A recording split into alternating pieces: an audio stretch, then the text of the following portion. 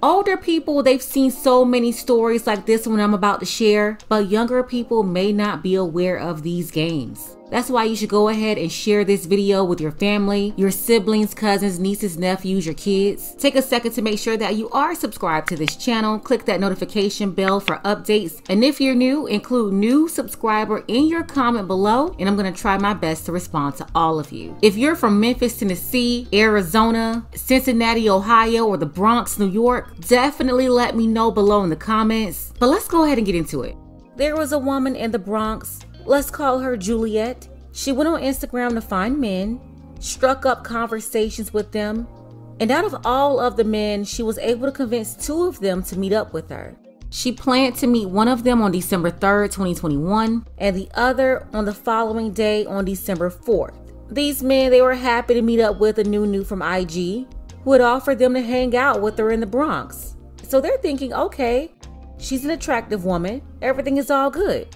So December 3rd, the first Romeo, he's 24 years old. He met up with Juliet at 11:30 p.m. near a contractor's office on Anthony Avenue, near the Cross Bronx Expressway in Claremont Village.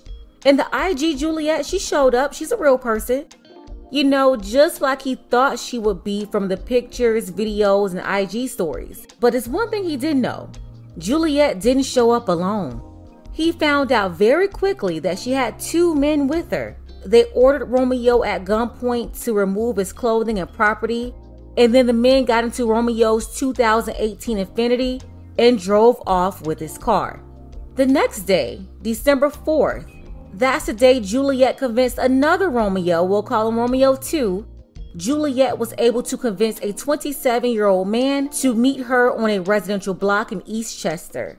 According to authorities, Romeo 2 showed up at about 8:00 p.m. and he was confronted by 2 men who took his cell phone, his coat, a chain, and a gold ring. Unlike Romeo 1, Romeo 2 managed to get away with his car, but as he was speeding away, the 2 men opened fire, striking his car as he fled away.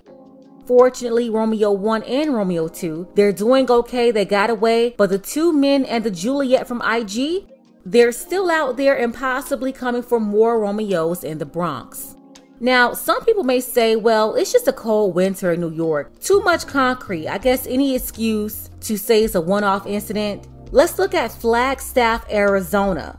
Another man, we can call him Romeo 3. He arranged to meet up with this woman. He met her on Instagram. She's been identified as Lily Beeler. Lily is from Las Vegas, but she was in Arizona when this happened.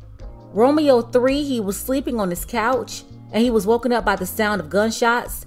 He said that Lily shot at him twice with a pink and silver handgun. Luckily, Romeo 3, he wasn't injured. He ran upstairs and that's where he was able to hide until Lily left. But before leaving, Lily helped herself to his money, his laptops, shoes, and jewelry. Lily took whatever that she could find and carry out of there. Then she picked up her phone. She went into the app and called Lyft. Lily had to get away somehow, so she ordered a Lyft driver to come and pick her up from Romeo's house. According to Lyft, Lily was dropped off somewhere near Interstate 40, wearing a black plaid shirt, blue jeans, red shoes, and carrying a black gym bag, Romeo 3's money, jewelry, and everything in it. Now let's go back a couple of weeks. Head over to Memphis, Tennessee, and we'll call him Romeo number 4. Romeo 4 said that he was on a dating app. He met a woman named Sonia. He went to meet up with Sonia on November 15th, 2021 at her apartment in the 8000 block of Sag Harbor Circle. He knocked on the door, and hey, it was Sonia. At least that's what he thought. But before Romeo could even sit down, here comes a man and another woman. They told Romeo 4 to give them his cell phone, his keys, and his wallet. He refused to give his belongings up, so they all started putting paws on Romeo. They grabbed him up, took him into the parking lot, and threw him in the backseat of a Honda. 2 women in the front and driver passenger seats, while the man was in the back seat with Romeo 4. Romeo noticed that all 3 of them had guns, and they were all telling him that they would kill him. So what happened next? Well, they just drove around town with Romeo sitting there. At some point though, they stopped the car. He got out and he ran into the woods while the men and the two women, they let off about 5 shots. Romeo 4, he hid in the woods until he believed that it was all clear. That's when he came out of the woods and he walked to the Methodist North Hospital.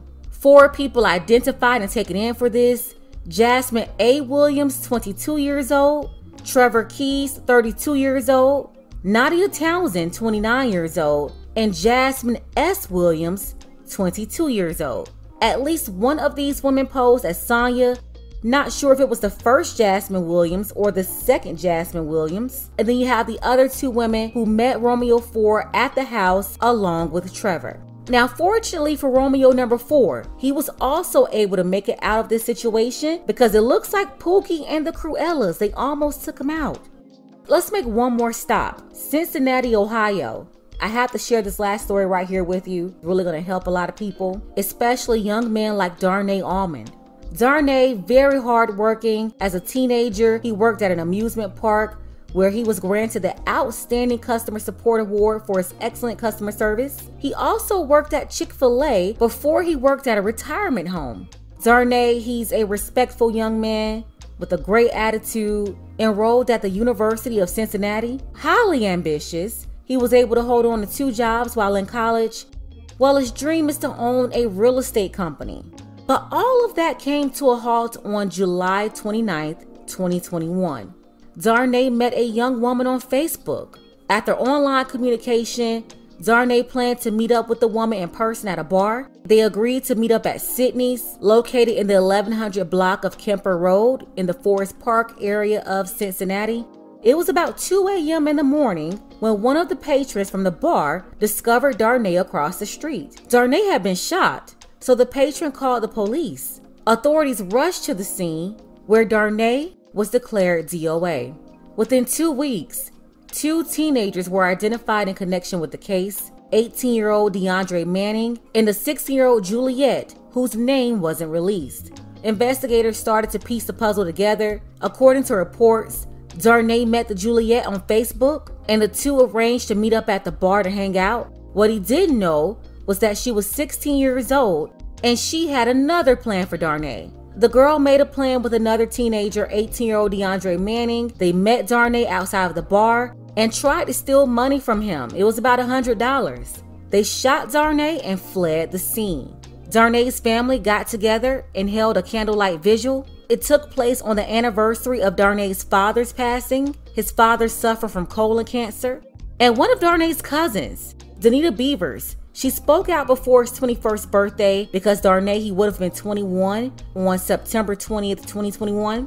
But Danita, she said that she had no sympathy for the people responsible, and she said that she hoped they get what they deserve. Danita said they did not have any reason for going after Darnay, didn't even know him. And then Darnay's mother, Tanika Shields, she sat down with reporters because she wanted to shed light on the situation. She said that her son was lured to that location through social media. Darnay's mother said that social media is not the way to contact people and think that they're your friends. She went on to say there will be ghostwriters on the other end ready to set you up. As for the 18-year-old DeAndre Manning and the 16-year-old Juliet, DeAndre will more than likely get life, but the 16-year-old girl, she'll be held accountable in some way to a lesser degree. But imagine this girl is in jail now, but she's going to be released at some point. And at that time, she will still be a young woman in her 20s. We already know the 18-year-old, somebody like DeAndre, he's never getting out. But that young female, she will get mercy. And she will be back out on the streets in her 20s. Darnay's mom said that he was loving, he loved to cook, spent his time on his schoolwork, in college for business, and he also had his own business on the side. He poured all of his extra time into his business while he also worked 2 jobs. Very ambitious. But here's the thing. When you're looking for a personal connection, you're vulnerable. There are some Juliets and Jokers out there, like DeAndre and the 16-year-old in Ohio, like Lily in Arizona, or Trevor, the Jasmines and the fake Sonya from Memphis. These kind of people will see you as an opportunity. That goes for men and women. Be careful in 2022. Don't give out your address or your personal information. You shouldn't even pass out phone numbers easily in 2022. Go to a public spot. Always let a friend or family member know where you're going.